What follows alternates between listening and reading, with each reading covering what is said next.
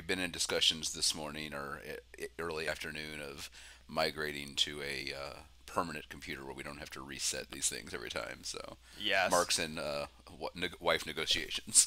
Hey, Alex, how you doing? Moonbase is tuning in. That's great. Moonbase, as everyone knows, is a great shop down in downtown St. Louis. So always good to have some local people tuning in as well. Um, so for this, yeah, for this, all the previous VRDs to give you some back behind the scenes content. What happens is the week before I realize, oh shoot, I don't actually have a streaming computer. All I have are a bunch of Macs sitting at home, which can't really stream particularly well. So I start randomly messaging people trying to find a random computer to stream with, get it usually the night before, and try to set up everything. So that's why our technical stuff has been as perfect as can possibly be. Yes, absolutely. So trying to figure out if we actually are going to go all in. Um, but yeah, that's probably more detail than anyone cares about. Ah, But yeah, no. So VRD4, VRD4. it's So finished. we are a little later in the recap than we want to be, obviously, but I had a heck of a busy end of semester between my own 4 classes teaching and then some master's classes. I'm getting another master's degree because I'm a glutton for punishment. Hmm. And then we had the holidays. So we are here to recap. We have Elaine as the winner again, but bringing in some saucy tech this time.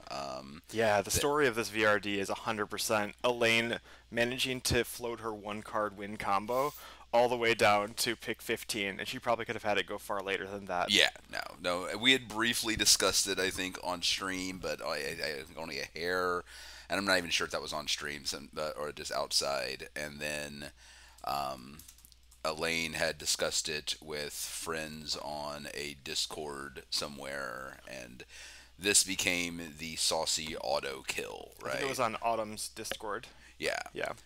Yeah, the Arcane Savant. So reading it, it's on screen right now. I think we did talk about it in the last one, right. but this card, our thinking was, oh, you go a Biorhythm and you put them to 0 life and you at 1 life.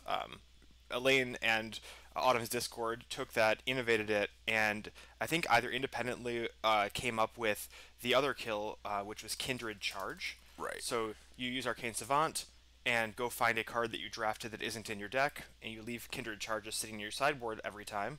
Cast it, make infinite copies, and you kill them with Splinter Twin combo, the equivalent of. Yeah, Um, you could also do the same thing with Heat Shimmer, effectively. yeah, Heat Shimmer, Elaine, there are other versions of this effect. Elaine decided not to go with Heat Shimmer or some of the other ones because they target. So in That the makes sense. case where they kill your Arcane Savant in response, Right. you still do manage to copy something. Something. It's slightly better. Right. Probably doesn't really matter. It didn't matter in any of the matches we saw Right. on commentary, but And then, it does make it so that you can't just steal the card that they were going to use it for their combo, right. right? So if they take Arcane Savant, this is effectively a Time Vault like kill where you can't hate pick against it.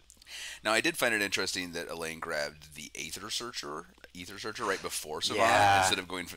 So this was Elaine's added tech, right? Where Elaine can tutor up the Savant technically. I guess she had to because it's the next card, right? Correct. So that's why Okay. this That, won't so there happen was a again. right. This, Yeah. this was purely Elaine managed to find the perfect silver bullet when no one knows Arcane Savant exists. Right. She managed to get Arcane Savant, find the kill, instant kill for it with Kindred Charge.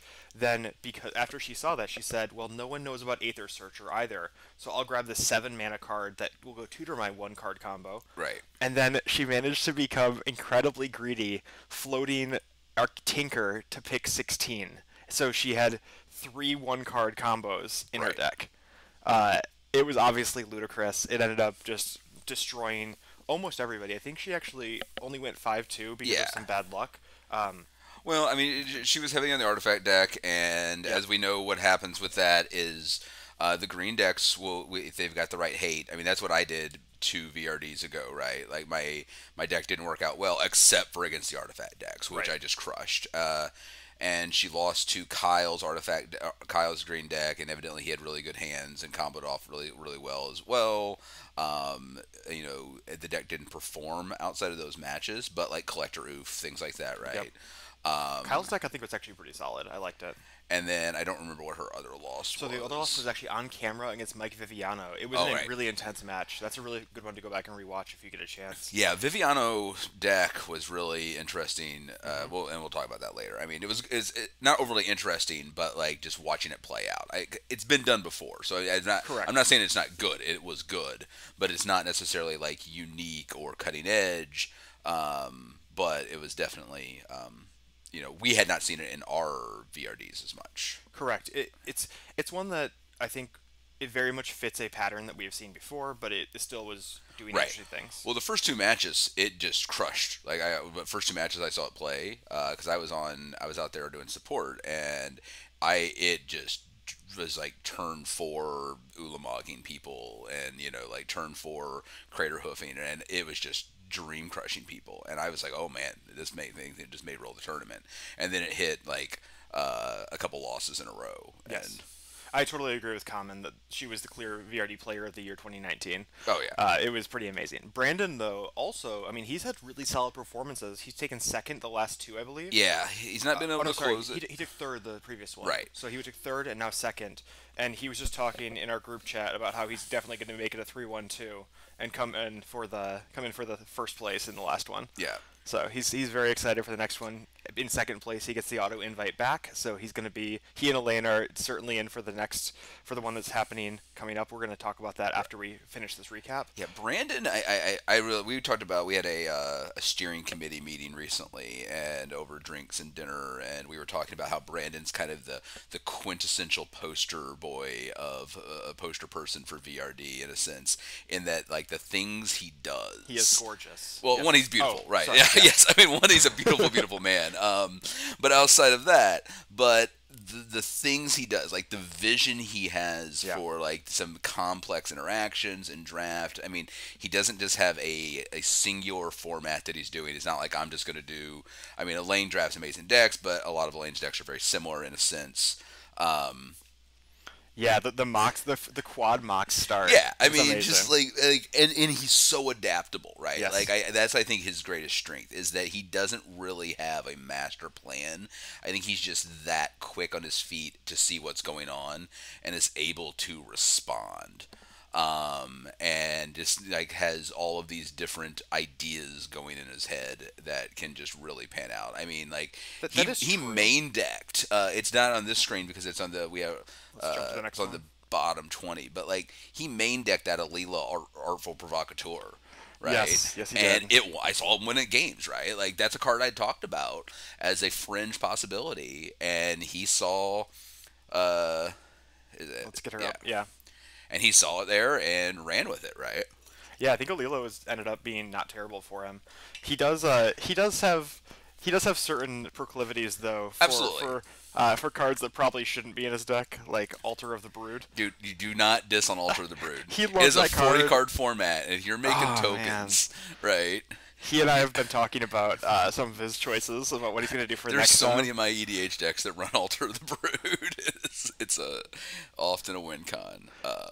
Yeah, the 4 mock start I think is really cool. He could have even had the Chrome Mox if he'd wanted to have it. He chose not to go for the 5th Mox there though. Yeah. No, I think his deck ended up being very good.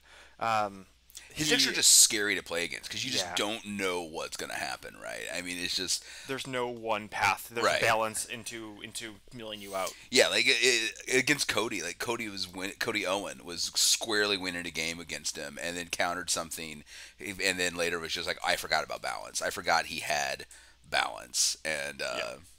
So Alter the Brood has an average of 35th round pick. that's about right. I think it's about 11 rounds too early. Yeah. Like yeah, Cody had just forgot about balance. He countered a threat, and then something happened, and then he just dropped balance. And I had to read.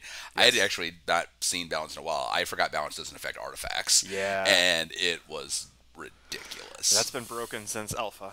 yeah.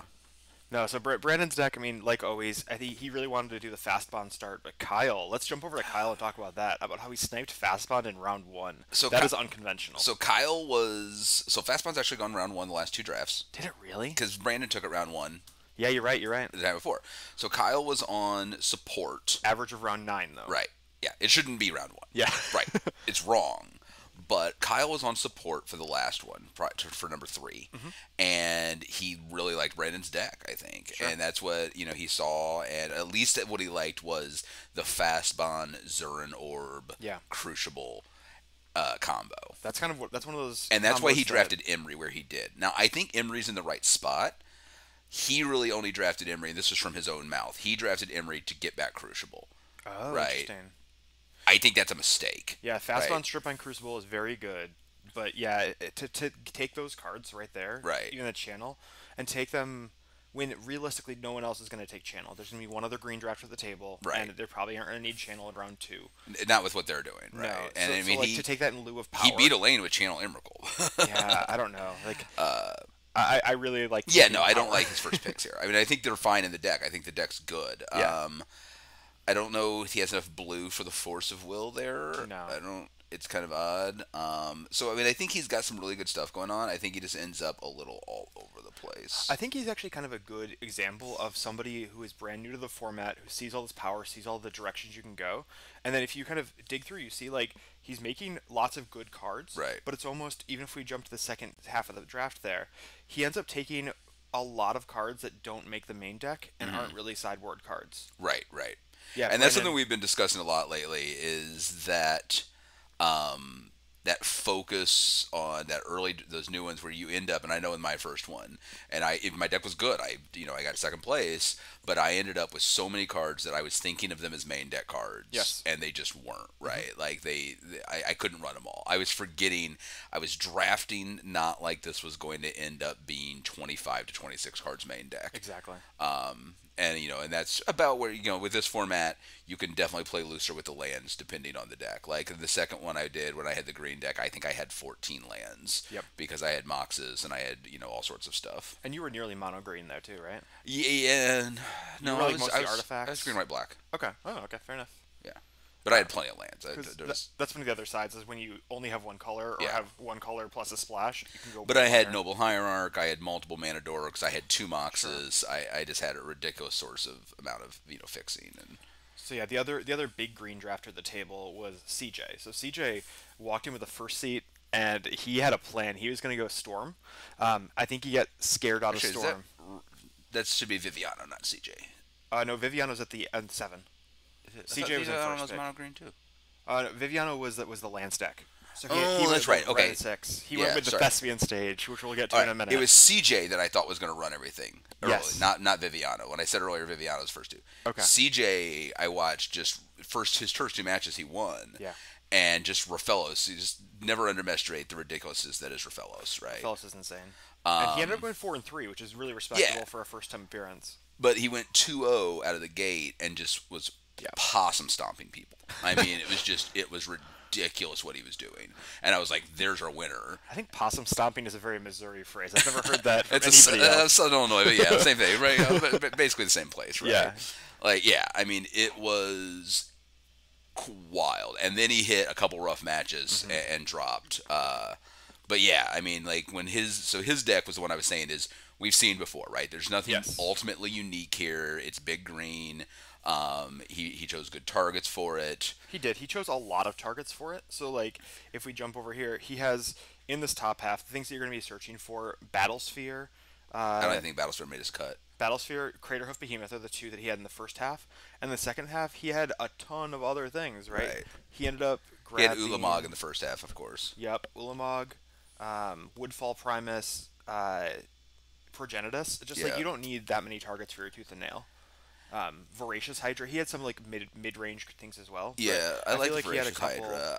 He had a couple of picks that I would have. You could have swapped out. I think Terrastodon. did someone grab or else grab Bane Bane of Progress. Bane of Progress. Ooh, I don't know. Did Bane of Progress get drafted? No, Okay. that's one of See, those that's EDH players. Right, that's a mistake there. Like Bane of Progress would have been really good for him. Yes, especially against Elaine. Mm-hmm.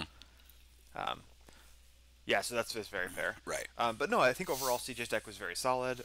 Drag a Tree Speaker was doing work for him, man. I underestimated that, but every time I watched it, he was able to just pump it so quick. Yeah. Bane of Progress costs 6, but you can tutor into it. Also, he had a million mana dorks that he could have cast it on turn 3 or 4 pretty easily. Yeah, I saw him cast turn 3 Ulamog multiple times. Yeah. You know. I would have actually liked to see his deck go more into the unfair elf category, right? Like go for the Elvish Archdruid and some Right. of those cards, because I think that he could have gone deeper on the one mana dorks instead of playing things like Eureka. But I don't know. I'm very curious Right. actually to hear how Eureka worked out for him. I haven't seen him cast it, so. Yeah, and I don't know if he ended up splashing the blue and doing the time twister or not. I mean, he had that early blue stuff and then just kind of completely punted out of it. So I don't know if he Yeah, ended up using it or not. yeah, I don't know either. I don't. If it was really light. It was just for like the mystical Right. and for the time twister, Right. which doesn't seem worth it to me. But I don't know. Right, and It's he up had to the him. noble there. So So other, there actually were a bunch of green drafters at the table. The other big one was Cody Owen. yeah, so Cody's deck, man, Cody's deck was. I will say it was good, but I will also fully admit that I helped theory craft this deck. So I know Elaine feared Cody's deck, and a lot of people really feared Cody's deck in a lot of ways. And I think he had a couple bad beats where he just made some misplays. I think he lost to himself a little bit in a few matches. Cody's deck, actually, the more I think about it, is one of the big things that went wrong here was oh yeah, Time Walk's really good in this deck. Yes, It it is is. just attack. Like where a lot of times I think in VRD, Time Walk ends up being just a bad explorer. Yeah. His deck with attacking creatures, right? Time Walk ends up being really good. Who was the handsomest drafter? That's an excellent question from B Curry. I Oh, don't know who that person is. I don't know who it is, but It could be you know, anyone. Yeah, the handsomest drafter award. I think that needs to be one of the new No, new votes for the right, community. right. That can't possibly end badly. right. But yeah, so Cody's deck I think ends up being pretty good here. I think what happens with Cody, and I know there were some people making fun of it on stream, that he didn't end up grabbing True Name Nemesis, right? I And wasn't making fun. I do think it's yeah, the biggest miss of the draft. right. And well, I sort of think about it, and this is something that I know I've guilty of from a previous one, and we've talked a little bit before, is I think what this is a case of, because again, in theory drafting, like even for me, it never came up in our thoughts when we were talking Yeah. about through this deck. I think that if you have an idea, like particularly where you're going out, which is like I'm going blue-white control, right, where you're going to go like I'm doing this focusing, I'm doing flash. We had it focused that every creature was going to have flash. That every spell, almost every spell he had would be an instant. He would Right. almost have nothing, and he would play that game. Mhm. That's how we end up with Sharkdo Crab, rather Yeah.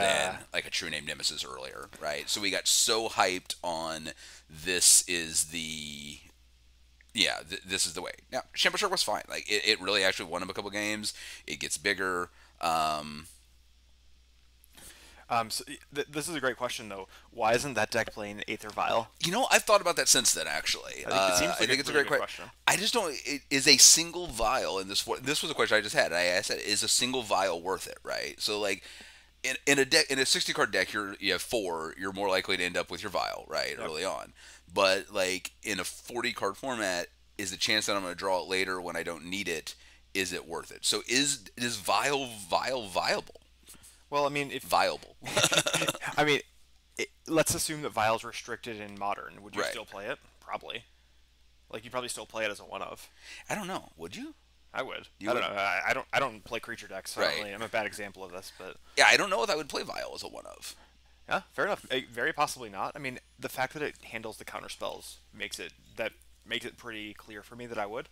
But Yeah, I wasn't even thinking about it necessarily in relation to this deck. I was thinking about it in relation to like a Death and Taxes White Weenie deck. yeah, This card's really good though. I was very impressed with Wildborn. Yeah, that card's bonkers. Yeah. I mean, because it allows you just that mana sink to just make your other things really ridiculous. And since most of your creatures are flash, you get to do it at the end of turn. Right. After you didn't counter anyway, you flash in that guy, you flash in something else. You make it grow +3.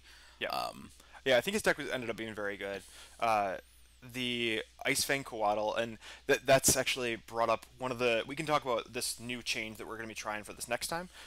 So, in addition to having deck lists on screen and having players lock in their deck choices, the other major rules change that's going into effect for this next time is cards that are self-referential are going to be able to grab additional copies of themselves. So.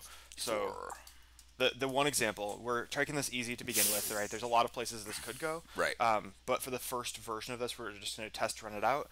If you draft a Squadron Hawk, you get 4 copies of Squadron Hawk. That's the rules change we're going for this next Right. one. So for self-referential cards, you get to you can have 4 copies in your deck.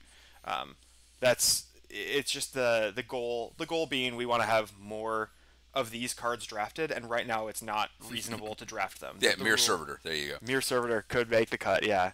Um, let's see. Let's make sure that I'm actually before we say that. Yeah. Okay. So it references Yeah. itself. So that one's fine.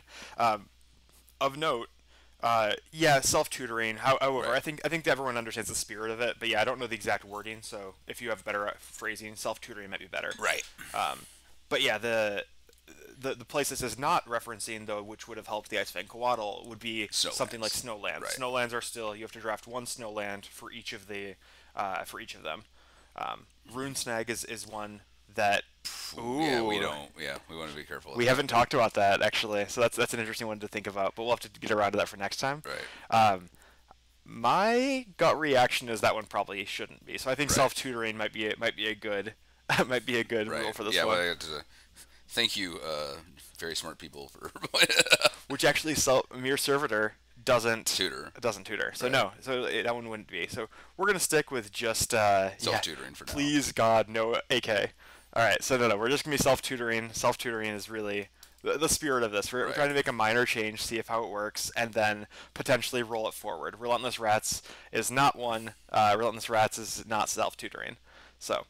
Anyway, that's the major rules Right. change we're going for the next one to see how if that affects anything. And if we have some not, other couple possible ones, but we're not doing. We're not pulling out wizards and doing multiple changes at one time for bad data Yeah. points. So That's exactly right. But yeah, so we'll try it out. Persistent No. Petitioners is not. it's not self-tutoring. You can have as many of them as you want. Just take draft as one, many. one for each pick. You can have 23 of them. Just to have 23 picks ready for it. Yeah. Cool. So that's the other major change that's going through. All right, so let's run through here a little more. So we talked about Rectors. John Morris we haven't talked about yet. He ended up with a really sad finish, which I think is well below the quality of his deck. Yeah, so John issue. I think I see the issue for me with John's deck was that he had that, and we've seen it before. And I think it ended up in the same thing. It starts off with a Storm deck. It looks like, and it looks like it's going to start with strong. And he had wanted. Just from hearing him talk, it sounded like he had a basically transitional. He could go Storm or he could go to Reanimator. Yep. But I don't think he ended up with Strong of either then, right? Correct. And he actually And no one said was going regretting- against. No one was going against the Storm stuff. He could have finished the Storm stuff easily and just had a perfect Storm deck. Yep. No one was going against the Reanimator stuff. He could have had a full Reanimator deck. He regretted at the point on pick 21 where he got Gristlebrand and Tomb. He said at that point he wished that he had gone all in on the Reanimator plan. That he had just abandoned the Storm stuff and not tried to go both and just become a Reanimator deck at that point. That was what during the Right. interview he said. I think this is our highest appearance of Ashiok Dream Render, which is it keeps moving up the draft. This is the third time it's been drafted in ours. Yep. And I think I grabbed it in like 35, and the last time it was like 22 for you, and then here Yeah. it's moved up to here. So this card just keeps moving up the ranks. It's really good. Yeah, it's just good. But no, I think that his deck is like a 60% version of two decks, and it could have been Right. an 80% version Yeah. of one of them. And it's got it's chock full of good cards, right? Yeah, and he did say that he thinks his deck was probably a 3-4 deck that he piloted to an 07. He just like didn't know all the interactions. There was just like those are two very difficult strategies to pilot, even if you do know them very well. Right. So I think that he ended up like in a 7-round tournament, you're going to end in a bad spot. So Yeah. I actually think that deck. I think he drafted really well, and then for the actual playing and building, Right. it kind of he got lost in his own head on it for a bit. That makes sense. It's a shame to see because he's a much better player than that Yeah. shows. So. Then Elaine, we've already talked a little bit about, but other than her 1-card combo that she had, she also just had a pretty solid blue artifact deck. Yeah, so this ended up being a little different than Elaine's normal fare. I mean, she has her normal, she got Force of Negation but lost Force of Will. So she lost some of the counter spells she would normally have. But she just transitioned into artifacts and kind of the Blyden from previous times type combo. One of Elaine's greatest strengths is she is often not drafting with just with like we talked about where you're thinking about sideboard cards. Elaine is very often thinking about sideboard cards. Yes. How to approach that. And some of that comes from having played in 4 of these events now. Right. She has 4 times more experience, or infinite more experience than all the entry Right. players, and most of these players haven't played in more than 1 or 2. So she just has seen, like, she has had Gloom cast against her and Right. realized how painful that is. Right. She got her Acid Rain, which I think she's taken every single time. Yep. So yeah, I mean, I think it's just a pretty standard artifact deck. There wasn't a lot of comp.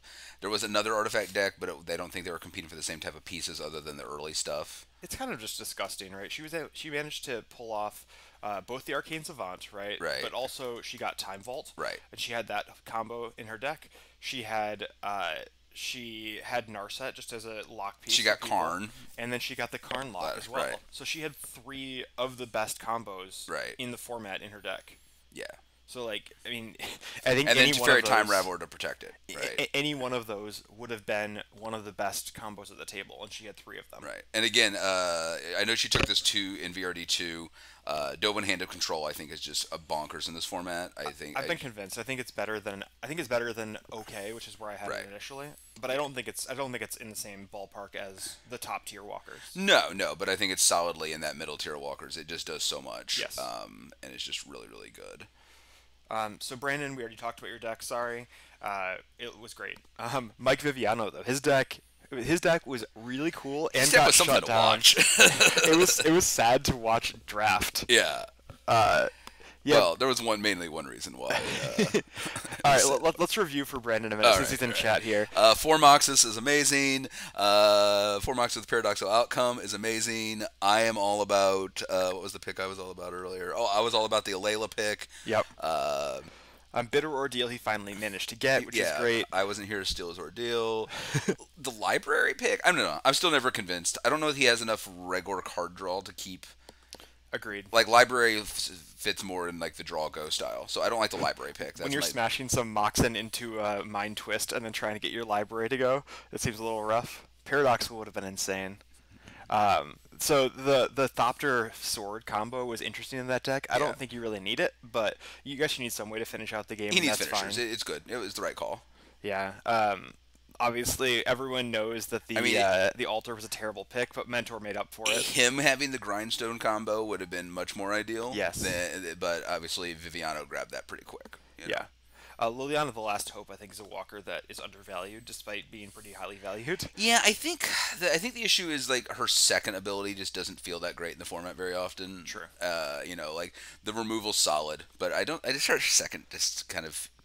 I did see the Ophiomancer Skull Clamp go off once, and that's just like a commander player's dream. Right. Of let's pull up Ophiomancer since that's one that doesn't necessarily see play in every format. Yeah. Basically, every turn you get a snake, and then at the beginning of their upkeep, after you've sacrificed it to your Skull Clamp, you get another copy. So you have one for attack and defense, and you can sack it off for 2 cards every turn. Right.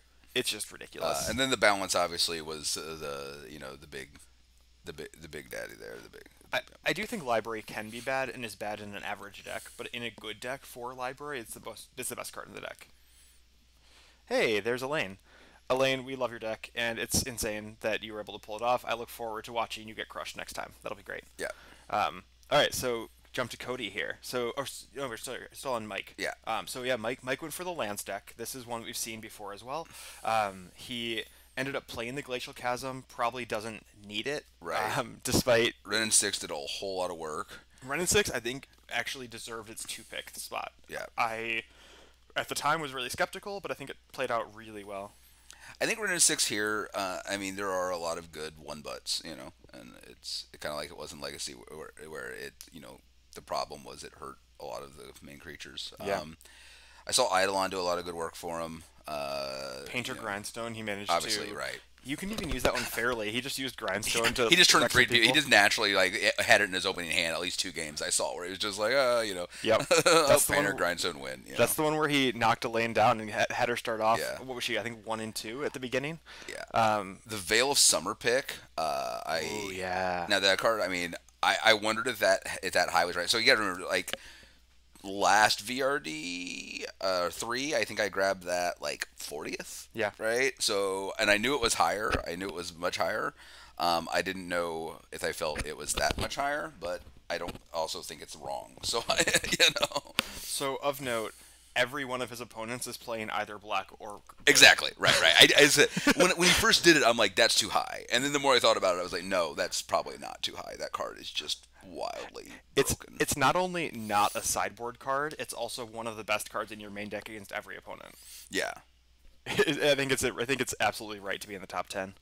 Once Upon a Time, he also got he kind of played around with a lot of these new cards that came out.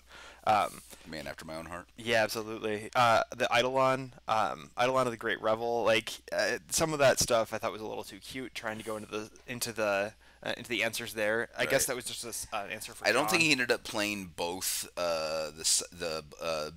both assaults, bear assault and seismic. I think he ended up switching between them. I saw him win with seismic, but I know he switched into bear at least once. I don't know why. Yeah, I mean, I think Bear is probably better, right? I think this card's a In this better card. format, I think so. yeah, I mean, because with the bear, so I make a bear, I don't get to do the immediate damage, but then hit for two, but then the next time I'm hitting for another two. And people aren't really playing Wraths. No, It's just, no, I don't know. I think creature beatdown is this format is slow enough that usually it's okay. no. Right.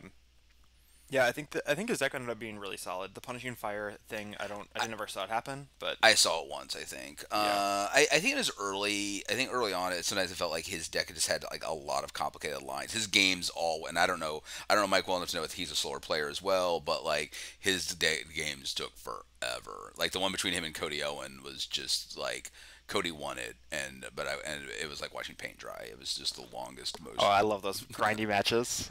I like lands though in general, right. so I know he was sad to lose out on his Dark Depths to Cody in So the most greedy hate pick of all time. so Cody Gunnett gets table talk, browbeat slash bullied. I don't know what word we're gonna use for this, but yeah, we're gonna pull up a browbeat, and that looks about right. Yeah, this is basically what happened to Cody. This is what happened, and why Cody Gunnett pick three dark Pick three Dark depths Depths. that he's not even going to use, right? Yes. So Pick Mike, one, Mox Ruby. Pick two, Mana Crypt. Pick three, card that I'm not going to put in any form in any Right. deck. I mean, he had many. He might play it just there. I don't know. I mean, but So bad. yeah, Mike picks the stage, and the table basically just talks Cody into drafting Dark Depths, and he does. It was his and, first time in there. and Mike gets really sad, and then Cody goes on to have a pretty solid deck. Yeah, his deck ended up being okay. What was his record in the end? He ended up being 4-3 as well. Yeah, he was stuck in that middle 4-3 section. But yeah, no, he ended up being great. Yeah. Um, the I thought that he was gonna go into a more aggro beatdown, kind of like a Ravager Shops type Right, build. right. But he ended up just kind of going for I'm gonna cast giant monsters like Yeah. like Thraxos, and try to, Forge Master did quite a bit of work for him. but not in an unfair way. I usually see Forge Master Right. I'm gonna find Time Vault and win, and that wasn't what it was this time at all. No, no, no. Actually, a lot of times I saw it like he just had it out as beats and then used it as an insurance policy. Like, oh, they went to remove something and he just, Yep. got something else, right? I could see Koldatha Forge Master really seeing play with Arcane Savant, because Arcane Savant I believe is an artifact, unless it might just have a It weird is border. not.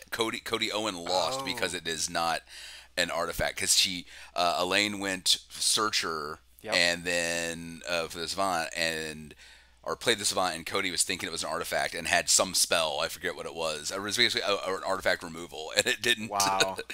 I don't remember exactly what it was, but tried to stop it, but it wasn't an artifact, and he lost. It has that weird border. So I just Yeah, assumed yeah, it yeah. was. The conspiracy border is kind of artifacty. Exactly. But he ended up playing a workshop, and I think it was actually a good workshop. And Yeah, honestly, it's the first we've had where I think the workshop felt good, right? it was way too early, but that's one of those, if you don't know. Right, right. You don't know what it's been. That it's because a lot of times the problem with workshop. I know Eric experienced this in VRD2, or I had it in VRD2. Eric was Tolarian Academy that had the issue. Yes. Just like I didn't have it. Actually, it did fine for me in VRD2, but it didn't do amazing. It did allow me to cast combo pieces pretty easily. The problem is in Vintage and formats like that, you have the ability to turn all that extra mana into card advantage Right. and into lots of other effects Right. that use it all very quickly, and the games end fast enough that you don't lose the effect of having this extra land sitting there not doing anything. Right. In this format, the games will go on for long enough time periods where that land just sits going fallow Yeah. and not generating any value. Yeah, it worked for me in 2 because I had enough 2-card Monties that were artifact based. Yes. Yep. That it ended up working out. But there were some times where I had it where I was just like, I can't cast Narset, and I'm going to. Yeah, but the rest of his deck was pretty solid as well. I mean, Tezzeret Yeah. Agent of Bolas. He just had like a good. Yeah, it's a black good artifact blue deck. Good mid range. Also, I appreciate him going deep on the lands and getting Darkwater Catacombs. That's one of those that I feel like people overvalue the known lands. Right. We've talked about this before, but I Right. think people overvalue the fetch lands and dual lands and undervalue the cards like this. Well, and so this is I talked about that day a little bit, and I've talked about with Cody Owen since then. So at this point, fetches Hmm. better than duels, right? So I think that's probably pretty clear. I agree. But I think that particularly one of the reasons is there's obviously more copies of duels. But the ones that I think oddly, and a lot of times with lands, I think a lot of times it's one person pulls the trigger and then people follow, right? So in VRD 2 and 3, I pulled the trigger on the filter lands early on, and then that caused more filters to get drafted. Right. Notice here, no one until I think finally in the 30s somewhere, someone pulled a trigger on a filter land. Then they Yes. didn't follow at that point because enough people had mana base established. Yep. Especially if you're in 3 color, I think the filter lands are probably better than duels in this than traditional duels in a lot of decks in this format. You know, because like especially if you don't have the fetches. So like in VRD2 in my 3 colors, I didn't have I didn't have the fetches. I didn't have the duels. Those filter lands just carried so much weight. You know, it's like you're trying to cast a fairy time reveler. You know, because they give you so much function. I can go for blue blue, white white, white blue, whatever. Hmm. I just think those are massively, massively undervalued and underdrafted. I mean, not even undervalued, just underdrafted. I think that they are better It's than. the signet advantage, right? It's the same reason in Ravnica the signets were so great at letting you play multiple Right. colors. But like You that, can the blue leverage black in. one was available of this. Yes. Yes. Right, and it's better because it taps for colorless, where this does not. It's better if you're in exactly those 2 colors. If you're in 3 colors, this can let you go red into blue black. Right, So there's but this also just doesn't tap for mana though when it's in your opening hand. correct. Right, where that at least taps for. Yeah, no, I Yeah. think that they're both very good. They're just different. Right. Which colors, if you were in an artifact deck in the blind, which colors do you want to be in? I think Hyphenated's right that you want to be in blue just because you have a lot of the main effects there. Yeah. But I think generally, if you're in an artifact deck, you play so few cards that are colored that you can often play 3 colors pretty easily. I was in blue, red, black in my artifact deck. Yeah, I think blue and So I black was are the in natural Grixis. too. And the black was really just for Lily and a couple other kind of functionary spells. But I mean, realistically, you want to have some Eldrazi. Like you just Right. have so much play to it that I think it really just depends on what your table looks like. But blue, definitely. Yes. But yeah, that is the draft of VRD. That's a high overall track through of what all the players did in this draft. Noticeable cards that missed, right? I think True Name we already mentioned. Right. That's one that It somebody did it end up should going have at had. all or not? It didn't go at all. Okay. This is one that was definitely missed. Yeah, I'm surprised Elaine didn't end up grabbing it. Yep. Were there other ones that jumped out to you that you knew? So Elaine actually dislikes True Name. Okay. We've talked about this before. She thinks that it is too slow for this format, that you will cast it and then they will kill you the next turn. Okay. I think she's wrong. I do too. But that's fine. I think that's a reasonable opinion to hold. At first, I thought Cradle in CJ's deck, but looking now at CJ's deck, I don't think Cradle is necessarily. He had a lot of creatures in there. Yeah, I mean, if he gets the Mana Dork start, it becomes another fast bit, but he was fast enough, so probably Cradle. Yep. You know, I mean, at some point, there's a creature that he drafted that he didn't play Mm-hmm. that, Cradle easily becomes a replacement for, right? Definitely agree with that. So in a field with this much green, which cards are the anti-green cards that didn't get drafted? Acid Rain went. Acid Rain went. Always not like Death Grip. Death Grip. Submerge was one that I don't think anyone drafted. But yeah, so Submerge I think would have definitely been really. So I don't know if anyone was in the right. Maybe John would have been right for Death Grip here, but that would have been about it. I think no one else had enough black to. But there were like 4 or 5 green players at the table. Like, Right. there should have been a lot more green hate. I mean, so flowing. there's obviously a lot of good. Like I can think of all the good island hate, right? You know, like Choke and Boil, and so what are the other? There's a bunch. We have an episode up on YouTube about it to look through all the good hate cards. And then you don't need. I mean, no one cares about anti-planes hate, so you don't need any conversion. Or conversion makes mountains into planes, but there's not enough mountains played either. So. No, I mean if you are worried about white, this is the Gloom card you want. Yeah, Gloom's Gloom is ridiculous. right. It's just the most rude card ever. Yeah, the Academy gives you a second land to draw. That's fair. That's a good call. Common. I think that green has really moved up over this last year. So kind of in like a 2019 review, I think green has moved up with cards like Collector Oof, really giving it a lot more play than it used to have. Yeah, Collector Pretty Oof, cool. solid. Did all of the Titans go? So Emrakul went. Did Kozilek? No, Coast did not. Kozilek did not move. Right. So I mean, if you see The somebody like original, yeah. Brandon, So Ulamog, and then I think just those two. I know Ulamog went, an original Ulamog, not. correct? Yeah, both Oh, both Ulamogs Ulamogs went. went. Okay, he had both. Wow. Yeah, that's what I'm saying. CJ had a Right. lot of big things, Right. but Kozilek did not go. So I think Okay. in a world where Brandon is running the amount of mill that he is running, I would like to see someone with a Yeah. Kozilek in their deck. Someone took Gaia's blessing for the. Oh, did mill. they? That's kind of cool. Viviano did. Nice. Yeah, that's Yeah, clever. Viviano took blessing. That's a good one. Um, oh, Expedition Map is a really good call. Did Expedition Map go? No. So that's one that I would think that Mike Viviano would have wanted in Yeah. his deck. Yeah, I think Expedition Map's great for certain decks. I mean, you just need, but you have to have lands you definitely want. All right, well, let's talk about Hindering Light. This is a card that Common is saying we should have talked about in the Counterspell episode. This card is real bad. It's just really bad. I don't know. I mean, it was never great. It was never. I don't know about really bad. It can only target a permanent you control, so it's not the You target. or a permanent you. Right, so it can't win counter wars. Right. It stops burn spells, I guess. Right. Hand Yeah, no, it's disruption. bad. It costs You're 2 right. mana. You're right. It doesn't stop the one after the one they cast. You're right. You're right. There's just like a whole bunch But- of reasons this card's bad. Yeah. There were probably some worse ones on the list. Yeah, that's fair. Mystic Snake and Frilled Mystic were really cool. I'm glad to see both and again, of that those was made the it. heavy end of theory. I mean, because again, if you're going to go flash there, I mean, and I Yep. said that he was like, Cody was like, "What are those too slow?" I'm like, no, they're not too slow. I mean, occasionally, yeah, you're just losing on turn 3, but this is a format where you either lose on turn 3 or it becomes a grindy fest. Like, Absolutely. and they. And Mystic Snake is, and then therefore Frilled Mystic by default. But I'm OG enough that Mystic Snake is in my top 5 cards of all time. So if there's anything that Simic Charm was one that I really liked. That Yeah, Simic Charm's great. Let's get that one on the screen.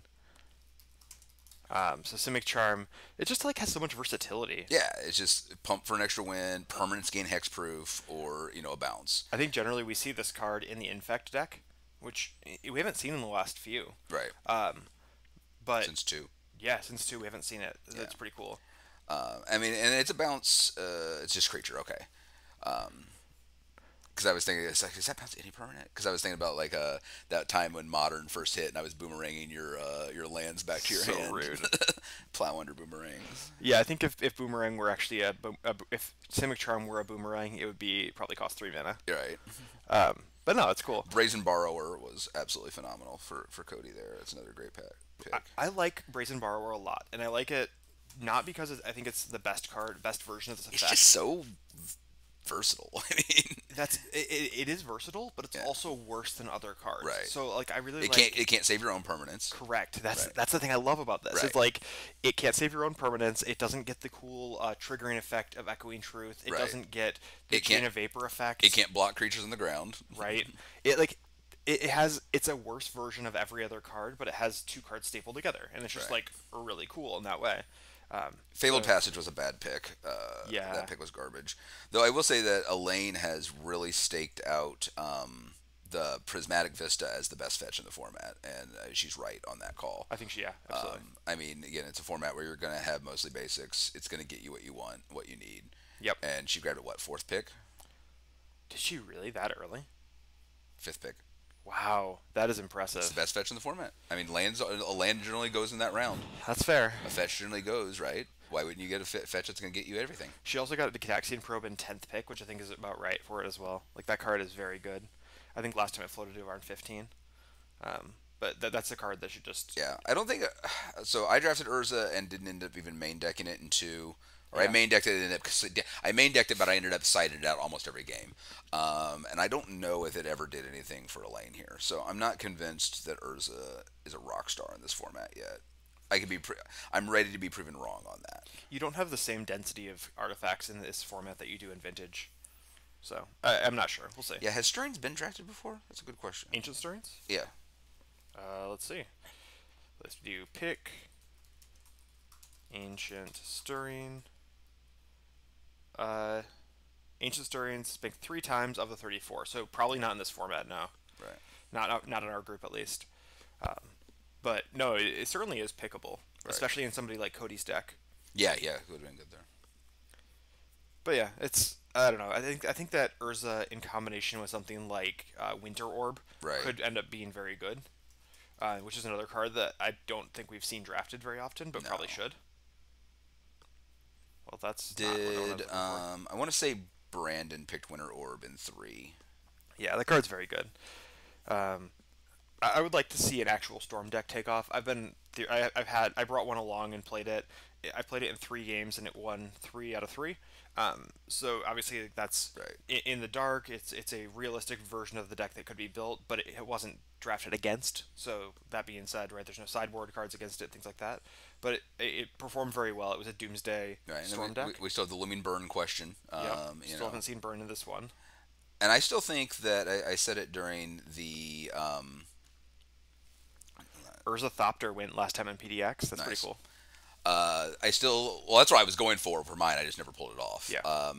I still think that a blue red kind of counterburn. I think that the Royal Scions makes that pretty decent. Like the Royal Scions and the Stomp slash the Giant Bone Crusher. Yep. I think that makes that very possible. Yeah, we didn't see a Splinter Twin this time around, which is pretty usual to see. But no, I think this was overall really cool. There were a lot of new players that got in there that have never played before, so it's good to see fresh blood running through. Do you want to move on to the next one? Yeah, Talk let's move about on. The Let's next move one. on. So for the next VRD, it's going to be running on February 2nd. You said first to me earlier. Which one is it? Sorry, February 1st. It's a Saturday. It's a Saturday this The time. first Saturday. I was VRD. like, I hadn't looked into my calendar to make sure I got it right. So yeah, we're going to be running on February Yes. 1st. We already have our 8 players locked in. So without further ado, let's cut over to those players. We're going to have these folks up here right now. So Brandon Curry, obviously the illustrious second place finisher, Right. Who's managed to make it into this last 2, going from 3 to 2, and he's claimed that he's going to take first pick. He's going to take first again for this next one. That's a pretty guy. I don't know. He's pretty. I don't know if we had to say most handsome drafter at the table. I think he's clearly in the running. He's at in the least running, second right. pick. I'm not on the table, so that helps.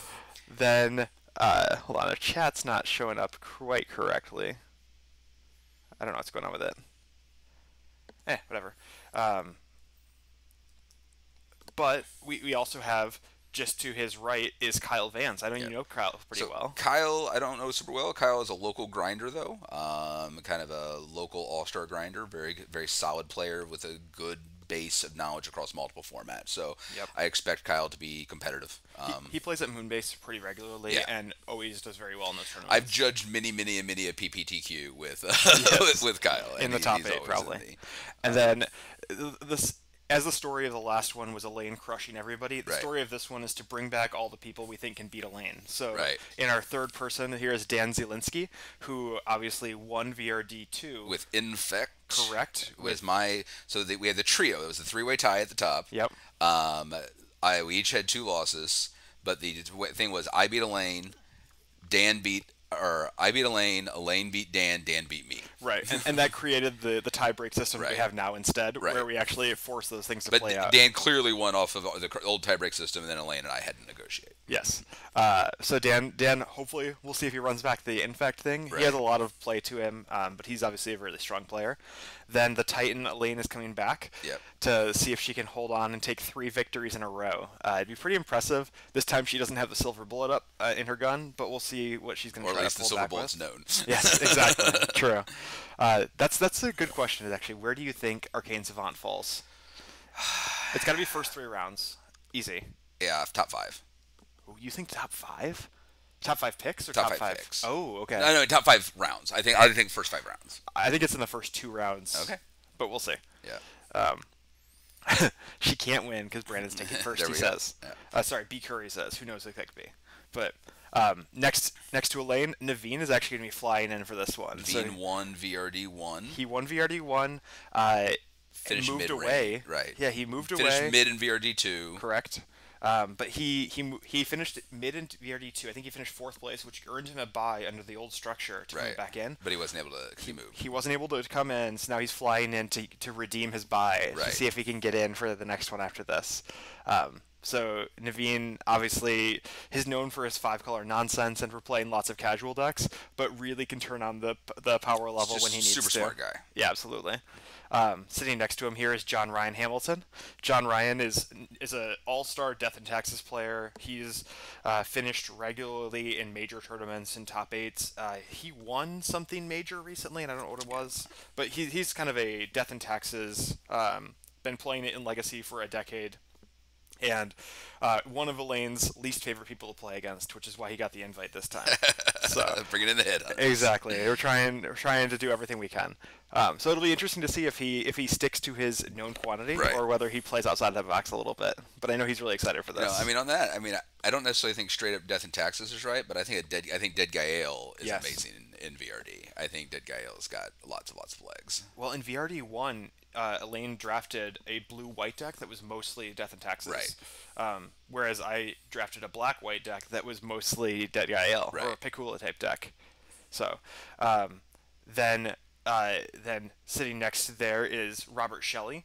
I don't know Robert Shelley Neither very of well. us know Robert came on the recommendation of our other steering committee members, Eric and Thurston. Yep, I know he's an old school player. He's been playing around for a decade, mostly in Eternal formats. So he definitely has deep format knowledge. But it'll be interesting to see what he's doing. Obviously, he's first time in a VRD, so that's going to be interesting. We have 4 players who have never played in a VRD, with Robert Shelley, John Ryan Hamilton, and Kyle Vance, all never having played, and also Matt Wynn, who was on commentary last time, coming in to see what it's like driving from the seat.